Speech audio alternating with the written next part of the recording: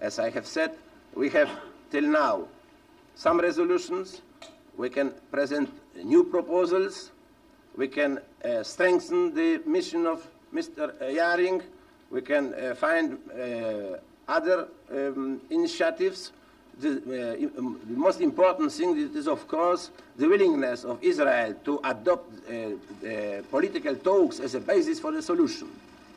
We can, of course, first oblige Israel to adopt such a resolution, such a position. But it is, of course, a pressure on public opinion who will influence the position of Israel too, I hope. Without UN, it would be not possible for Arab country to accept any negotiations. And I think it is a right position of Arab countries.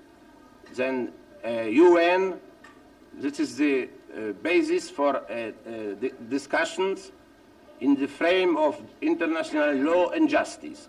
And this is a general feeling in the United Nations. Then the best point of departure for the solution, it is United Nations. In different forms, of course, as I have said, mission of Mr. Yaring is one of this form. I can't understand the position of Israel. That Israel consider United Nations body as an anti-Israel body. It is not true. United Nations is neither anti-Israel nor pro-Arab.